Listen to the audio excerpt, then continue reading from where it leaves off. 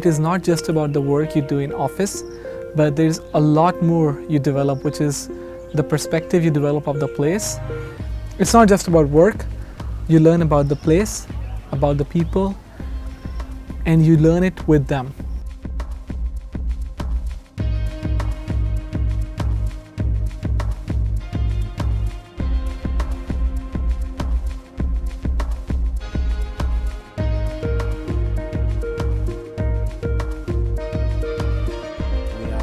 Within the academy, we do research, but research which has a practical application to people on the ground.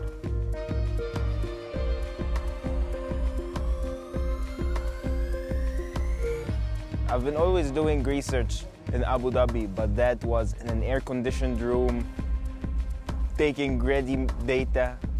But I wanted to extract data from the source and understand the stories behind these numbers and understand how culture and the environment affect people's behavior.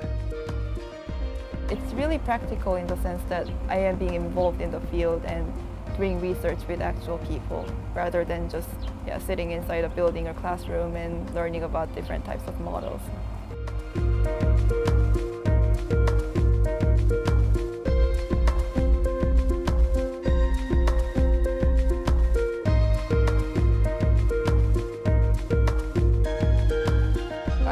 I've gained some experience as to how it is like to work with a research team, I would say. I did not have that experience beforehand.